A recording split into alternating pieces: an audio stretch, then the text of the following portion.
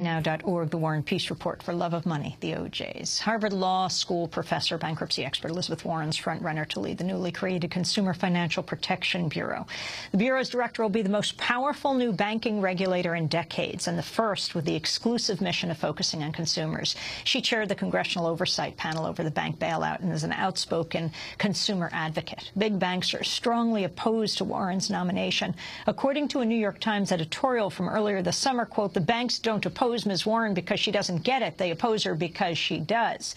Well, the idea for an independent federal agency to protect ordinary borrowers from abuses by lenders was largely her idea, based on an article she wrote 3 years ago. In July, Congress made her idea a reality as part of the financial reform legislation. Elizabeth Warren addressed an enthusiastic crowd at the Netroots Nation convention in Las Vegas earlier this summer. This is a part of what she said. I thought of 4 things that we should think about as we begin to build a new bureau. The first one is it must stand for families. We've had long enough where there's been no one to stand for families. Now, what does that mean? It means, in part, in the case of the credit agreements that we've been talking about, a level playing field again. It means that there's someone there to make sure that both families and lenders understand the terms of the credit agreement, that it is as obvious to one side as the other, that when they come together, they get what this transaction is, the cost, that we create competitive markets so that the products are products that not only are priced so that consumers can understand them, but they're priced well in the marketplace. But it also means something else to stand on behalf of families. You know, when powerful people get together in our government and they start to divide up where things are going to go, when they start to make decisions about who's going to be helped and who's not going to be helped, there needs to be at least one person in the room who asks the question, how will this affect Americans' families?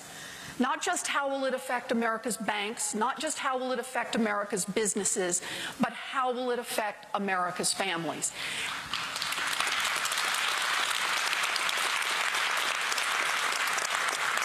One of the things this Bureau can do is be there on behalf of American families. Now, the second thing that I think is really critical about this agency is it must be reality-based. It's not good enough to have a great theory, and frankly, it's not good enough to have just a good heart. It's got to be grounded in how things really work on the ground, and I'm going to give you an example of that. Small banks. If the consequence of this agency is to put in enough new bureaucratic obligations that it crushes community banks, then the agency will not have been successful. If the community banks are driven out of business, that creates more concentration in the banking industry. The big get bigger and the small go away. But it also means there are fewer of those banks around to lend to the small businesses that we're counting on to restart this economy.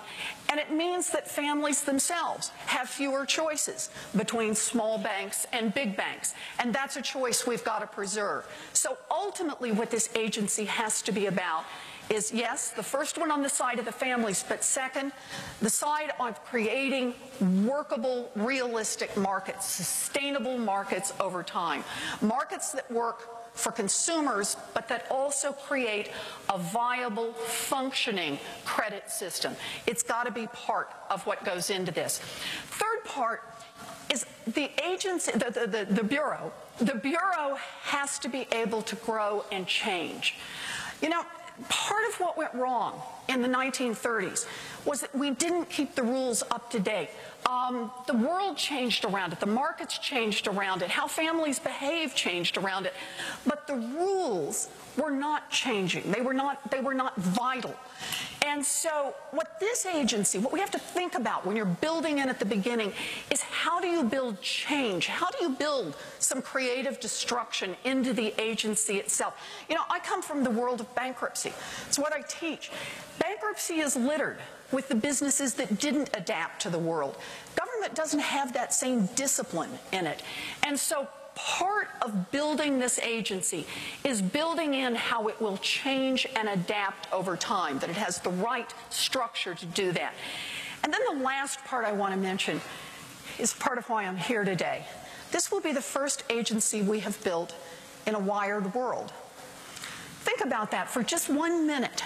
The relationship between government agencies, between bureaucracy, between the government and its people, at the time we built all of the earlier agencies, was one of the government labors relative obscurity, and you send out some information and people get it through their newspapers or watching television or radio or whatever they listen to. This is an agency that will be the first to be born digital. It will be an agency that can send from its, it will have the capacity to communicate with millions of Americans by just hitting a send button. It will also be an agency where millions of Americans have the capacity to communicate with the agency by hitting a send button.